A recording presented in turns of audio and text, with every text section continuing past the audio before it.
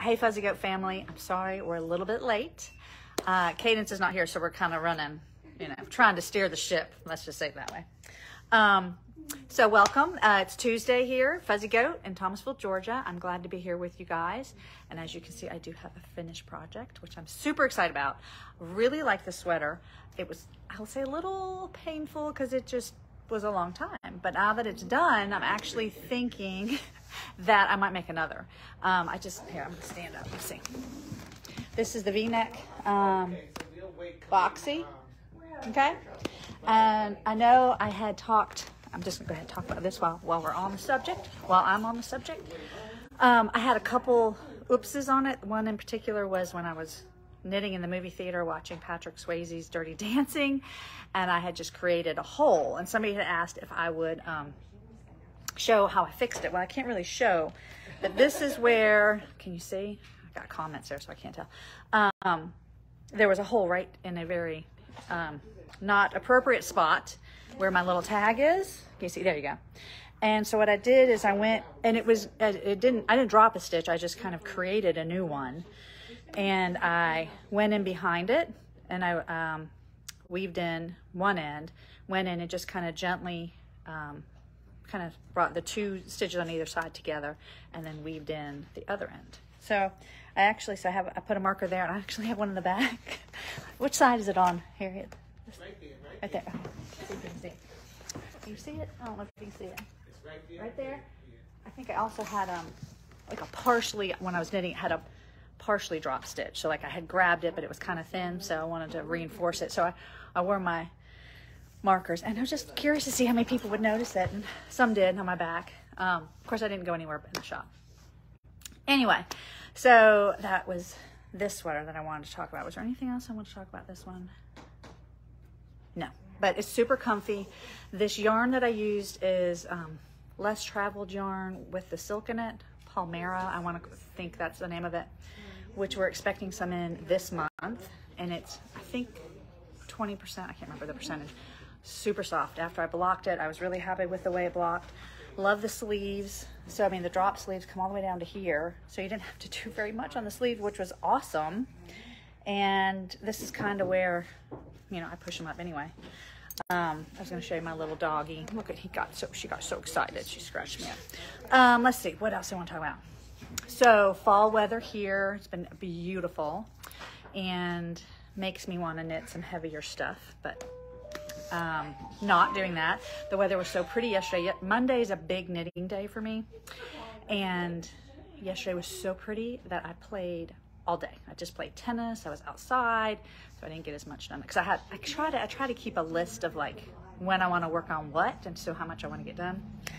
And so I didn't get to work on a couple things, but that's okay. I'll show you. I'll still show you. All right. What do I want to start with? I talked about this. The Hardigan was one that I really wanted. I might do this tonight. This is a sweater from my friend, and this is the one side, and I need to, we decided that we were just going to go right to the ribbing, so I need to do that and figure out how long I need to do the ribbing. This is a fine Spud and Chloe pink color tutu. I think that's a good way. You can see the pattern there.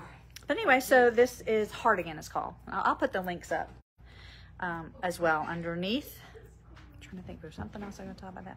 Yeah, so I didn't really get to pick this one up. Just as much to decide, I think last time we talked about what we're going to do. So we're going to go right to the ribbing and then figure out how much of the ribbing we can do. I think you can kind of adjust that as you want. I do want it to kind of match the bottom ribbing. We'll see. We'll see. All right, so that was the Hardigan. Another one I didn't pick up too much, and my mom called me out on it. She's like, that must be a hard one. You don't pick that. What's happening here? Oh, my Lord. And it's not that it's hard. It's beautiful pattern. It's just not a lot of resting going on, so I have to be careful when I'm doing it. This is, okay, here we go. This is, caladium. Is that how you say it? It's flower. Caladium. I think I'm saying that. Caladium. God, I didn't study it like I did last week. Caladium. Then hers is going to be a scarf. It's a one skeiner. Have a little drop stitch here too, which I'll need to fix. Yeah, so, and I weighed my ball because I was like, am I halfway there yet? And I'm not quite halfway. I might be now because I weighed it before I did my last repeat. So maybe halfway. Let me show you what I got left. This is using Copper Corgi, who's coming this weekend, Saturday, for our birthday, in the shop. So we're kind of excited about that. So this is Copper Corgi Spanish Moss gray. It's a really pretty gray. Okay, so that's Caladium. Caladium?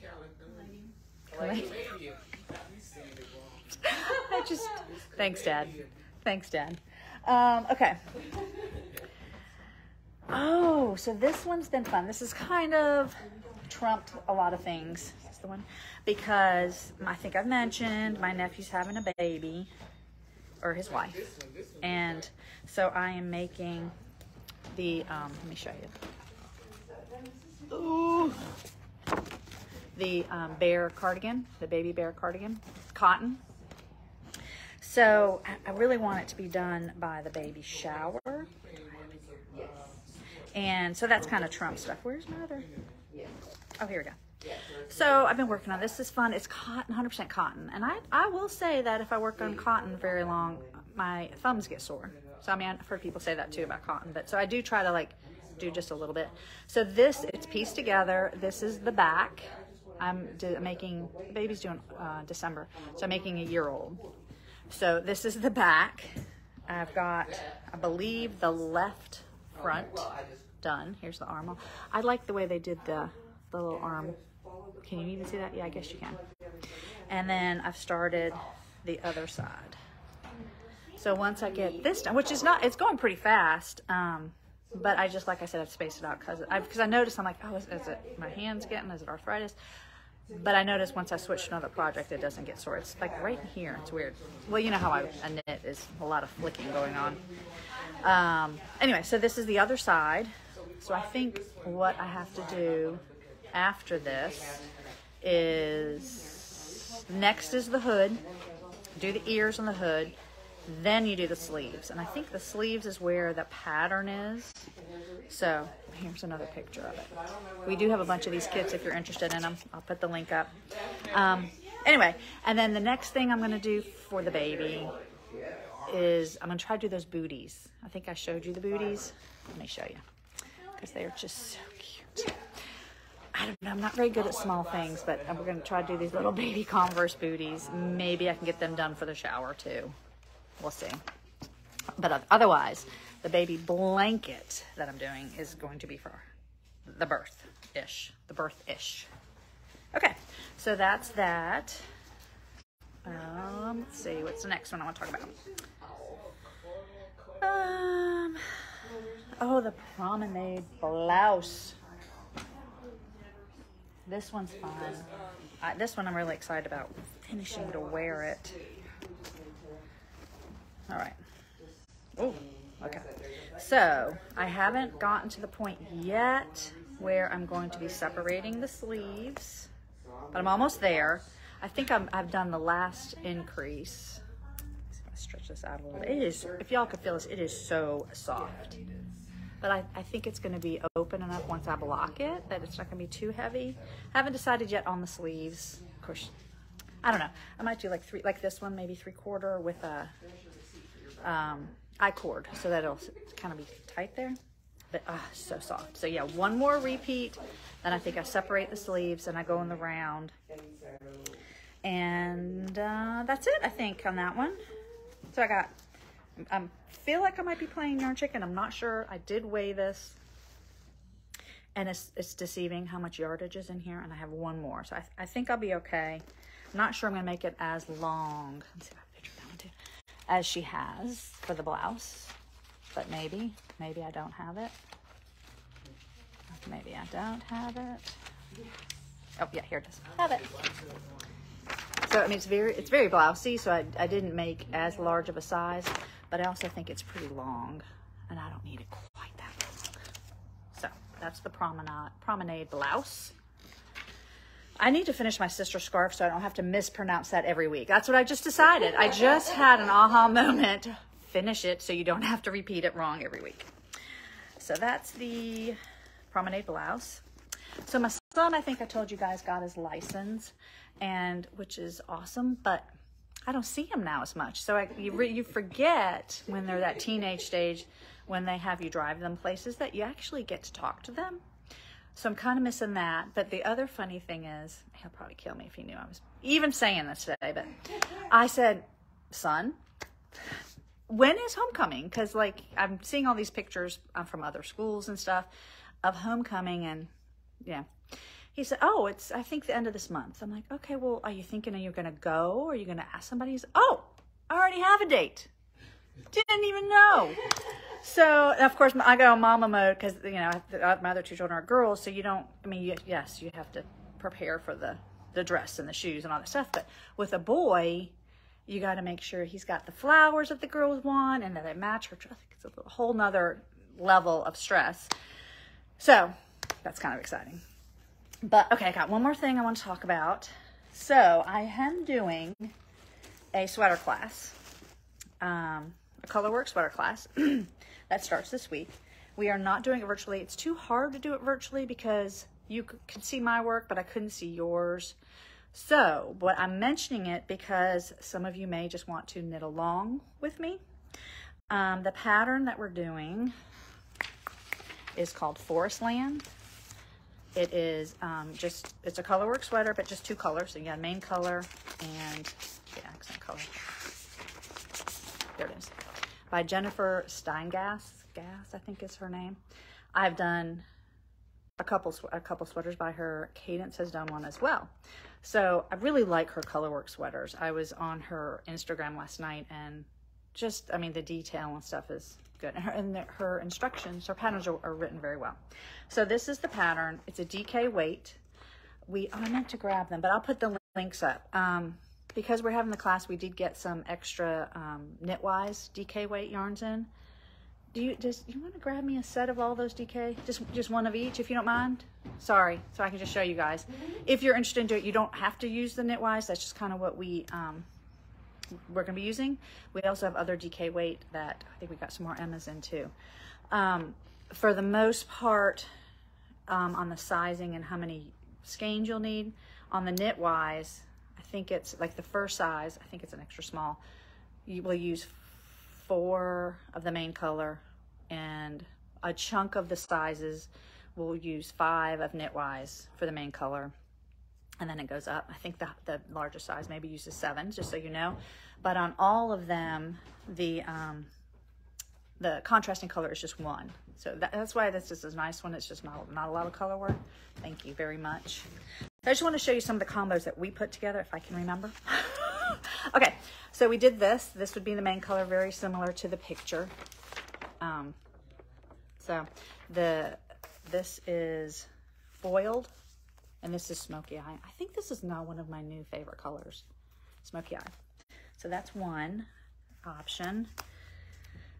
Let's see. I think this one. Was there another set? No. Is this it? Oh, the green. Is there any more of the green? No, the green is gone. That was a good one. Okay. So this is actually, I do have mine. The color I'm using for my main color, this is Mist. And this is very similar to Jackie O, I'm realizing as I'm knitting it. Very pretty. And then this is the rouge that you could use for color work. I'm using something else, but this is an option. Then we have this, I think we have more of these though, right? Spill Tea. It looks like it's just a cream, but it's a very neat color. And then we had it paired with a green, Knitwise green, which is gone. We also have some Emma's green for the color work, which is would be really pretty. What was my last one? Oh, this one, Dungarees. And this is also a very pretty blue.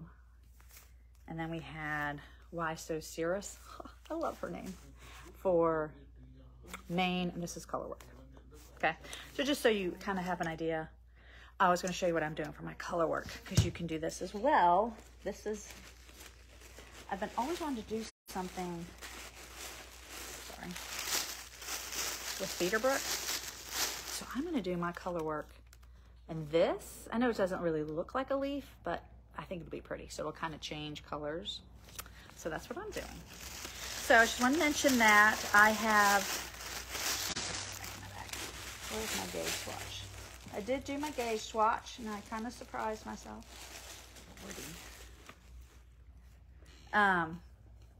So I usually go down a needle size. So I did the appropriate length in that one. And then look at that, my nail polish matches my swatch. Then I did a little ribbing right there, and I switched to the 6 because when I checked my gauge, I felt like I might actually have like a half or 3, like almost an extra stitch in there. So I am gonna actually do the, and I actually washed it. I actually blocked it too. And for me, the gauge didn't change much, but it's a good idea to try that at least once or twice. This yarn has nylon in it, so I think maybe that's why it doesn't change a whole lot. Anyway, so that's my swatch, and I like to put, I didn't cut my yarns. You know, sometimes they'll tell you to cut it in the back, but then you can't use it. I didn't cut it here either in case I needed to use it, and I like to put them on just a stitch holder. Was there something else I was going to tell you about this? Maybe not. Can't remember. All right, and I have so many other projects I want to get started on, but I need to focus because I have already too many projects. But I think that's all I wanted to go over. Now I can take off my markers on my body so people don't need to ask me what they're for. Please call us. We're happy to help you or help you plan your next project. Again, I'll put the links up for the yarns underneath here and the pattern names. And yeah, I look forward to catching up with you guys next week. All right, take care. Bye.